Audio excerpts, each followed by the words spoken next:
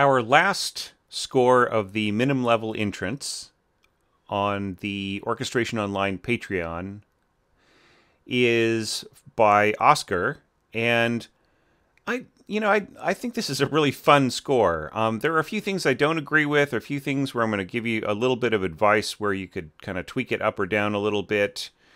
But it is really neat. I mean, it's a very individual form of interpretation. Okay, the first thing, which I think is quite different, is that you are really accentuating the idea of an E tonality here in the in this opening ostinato, kind of just pounding away at these notes. So like you are doing basically an E octave and a fifth, and the D is just sort of stuck in there incidentally, right? So it isn't really the sense of seconds ruling the tone of these hits. It is really an E, driving in like the whole, or driving the point home about this B, quite a bit more to just really make us feel like this is kind of a series of E chords, which it really is in the heavy brass, lower heavy brass. And with this kind of combination, the double bassoon, I keep wanting to say because I've been reading a lot of planets recently, the contrabassoon is really kind of almost unnecessary. Do you know what I mean? If you marked it up to forte, then it would have more of a partnership with these elements. But as it is, just mezzo forte right there on the bottom, it is never going to be heard all that much. All right. So the balance has to be adjusted here. And the same thing I think is true with with the violins, right? And the string section. It just really needs to hit with a lot more force, right? You mark marcato, but then you have a mezzo forte marking, right? Those two, it's really more of a forte accent when you mark marcato, right? Now you can mark marcato on a piano note, a piano dynamic, but it really is, especially having to compete with other marcato marked notes in the, in the lower heavy brass, it's just not going to come through, right? This, you're essentially playing only up an octave from the trombones with those violins, and so they are going to get swallowed inside the sound of these instruments, right? Especially with all of this stuff going on, and the anvil. All right, now I think it's really cool that you're using anvil. Okay, but the word anvil, or the sound of the anvil, is sort of like it's a little bit like a $10 word, right? Like if you get in love with a not often used word, and you use it in a sentence a lot, or use it in sentences a lot, people start to notice, right? Sort of like the word enormity, which means just horribly evil and wicked. It's like the most horrible possible thing you could do to somebody would be an enormity, right? Or if you were talking about the enormity of an act, you would be saying that is just that's the outrageousness of it. However, it has kind of gotten stuck in people's head that means enormousness, right? So, unfortunately, certain people will fall in love with a word like that, and then they'll use it like 10 times in an interview. Like I think Peter Jackson, with his interviews on the special features of the Lord of the Rings movies, which of course that I've watched, being a stone cold geek. It's just kind of amusing to hear him say, we were just, when we presented the enormity of this project to, the New Zealand Army, or just, so that's the problem that I have with anvil being used too many times in a row, right? It has a really cool sound. Do you know what I mean? And I like the way that it's being used. I just wish that maybe it was used half as many times. Then I think that it would really be effective, right? Then the people would remember that. Boom. That just like the way that it was introduced into the music, it would have just a big impact.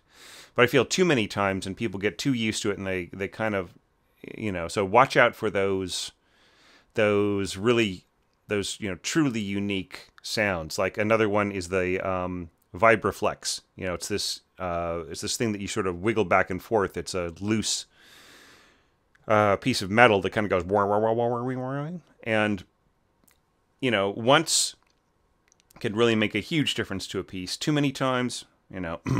So anyway, so I would just say watch out for that. And this balance has to come way up, right? And possibly the positioning of these strings need to be just a little bit different in order to bring out the most, right? You know, so for instance, this E really needs, or this B right here really needs an E to complete it, right? These E octaves are real, or this E fifth is going to get buried in the basement if there isn't something that carries through the sound all the way through, very similar to the brass. So yeah, so throw in the viola there and mark everything up to fortissimo, right? And then you have a chance of hearing those strings against this. And you know what? Instead of marking them marcato, you could mark them like with a down bow, right? And then you would just get a really savage, just, you know, very savage note there, just pushing at the sound, instead of just something that's incidental that slightly makes this brass chord slightly warmer, but otherwise nobody can really hear the strings, right? So that's my advice there. Now here you say with winds. So in other words, to try to tell the players that they should kind of blend into what the winds are doing. You know, that is really an unnecessary thing. I've seen this kind of marking before in other scores. I would say don't bother with that. You know, the players just know.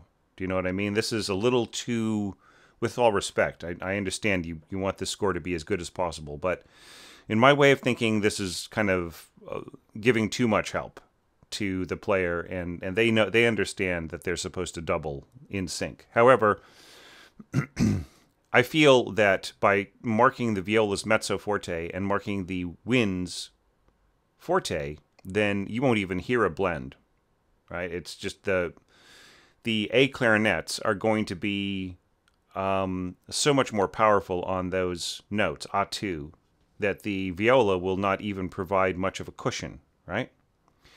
So I think it is incumbent on you to mark this much more balanced, right? And it's kind of interesting that just the top line is getting wind support, or getting, you know, is supporting the winds, to put it the other way.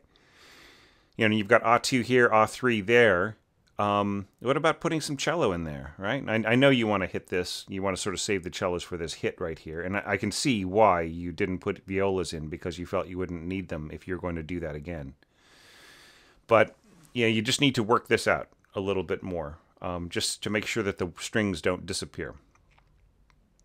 Okay, but otherwise, actually, you know, I'm adding all these critiques to this, but I actually really like the way that you're scoring this. You know, I don't have huge problems, but I would just want to tweak here and tweak there and tweak this and that, right, to make sure that you got the most out of your great ideas, right?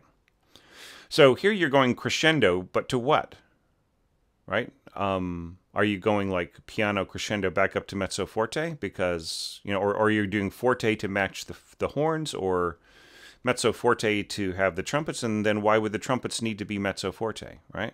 Maybe because you feel that that's safer bouncing off of the melody as it's coming in with the other instruments. Well, you know, that's debatable, because you've got 4 horns here playing octaves, and, you know, you don't really need to back off so much with the trumpets in that case. Okay, and once again, you're maintaining that whole idea of E octaves and throwing in the fifth there and really giving it an E feel, right, rather than just being D seconds.